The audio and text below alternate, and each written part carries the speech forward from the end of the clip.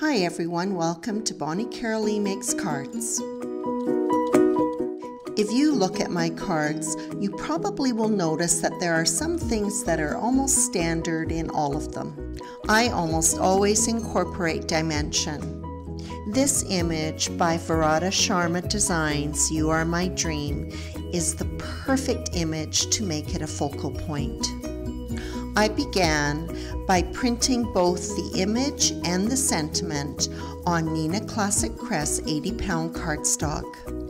I print my digital images on an Epson Workforce 100. This is a compact printer, but it can handle some of the heavier cardstock.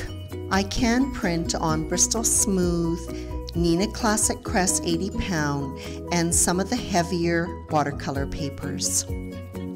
This beautiful image is being colored with Copic markers. The open design and simple outline make the job of coloring very quick and simple. The flower petals are colored with R59, 56, and 81. I begin with the dark tone R59 at the base of each petal. I sometimes will take it up the side of the petal where I envision that the two petals may be overlapping. I then go on to my mid-tone, which is R56, and then finish off with my highlight R81. I find the red tones are a little bit more work to blend. The color is applied 2 times. I often use a scrubbing motion where 2 colors meet, but this is not possible with the R81. The soft pink lifts the color much like the colorless blender. This happens with some tones. Using a flicking motion with both colors working towards where they meet will cause them to blend. A touch of W5 and 7 finish off the center. I use a Uniball black gel pen to help redefine the stamens. The stem and leaves are colored with G40, 43, and 46.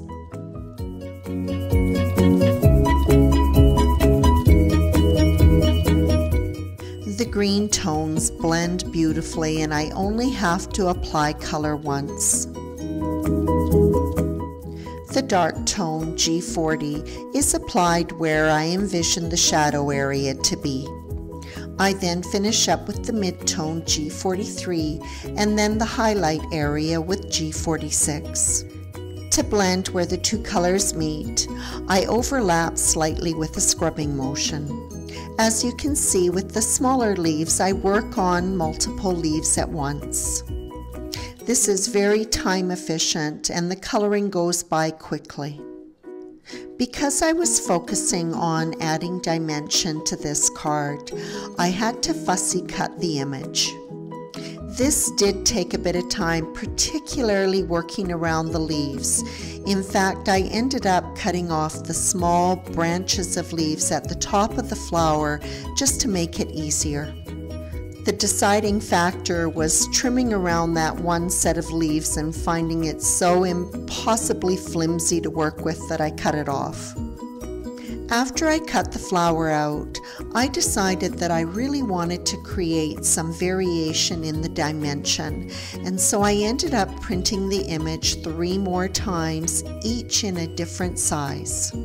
I only needed to color and fussy cut the leaf clusters. Adding in the additional elements wasn't really that time consuming. The coloring, as I mentioned before, was straightforward and easy, making this job quick. And so was the fussy cutting in the absence of working around those stems. The flower was assembled on a black top folding card base that measured 5.5 inches by 4.25 inches, A2 size. I spent quite a bit of time arranging the leaves, coloring more leaves and trimming them out as I needed them. Once I was more or less happy with the layout, I went ahead and tacked the leaves together to create 2 larger clusters. That made it a little less cumbersome to work with them. They were adhered to the card by applying glue just at the base of the cluster.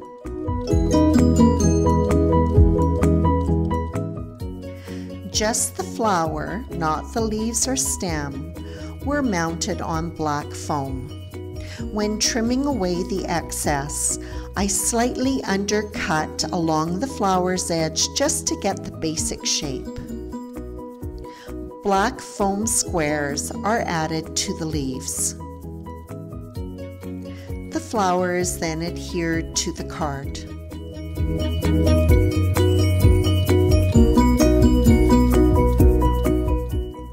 The cluster of leaves at the base of the card are a little bit flexible. The black foam squares that are attached not only stabilize the leaves and keep them from getting crushed, but also help me to reposition them the way I want them.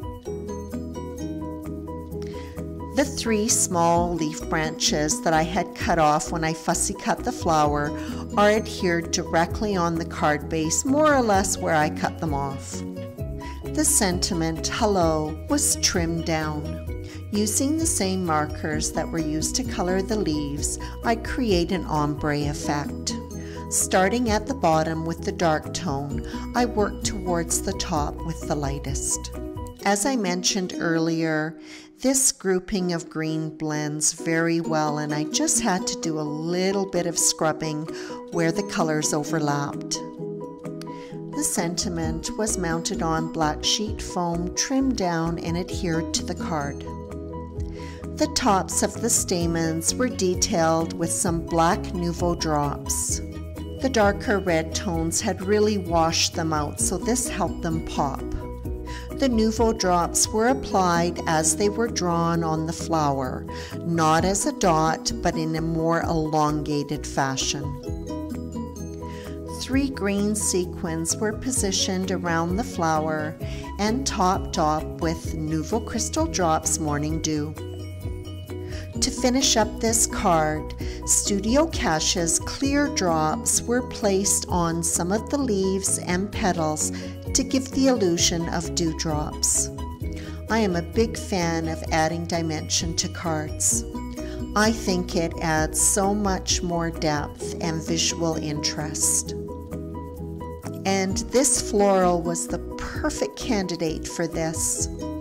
And that wraps up this card featuring this gorgeous image from Varada Sharma Designs called You Are My Dream.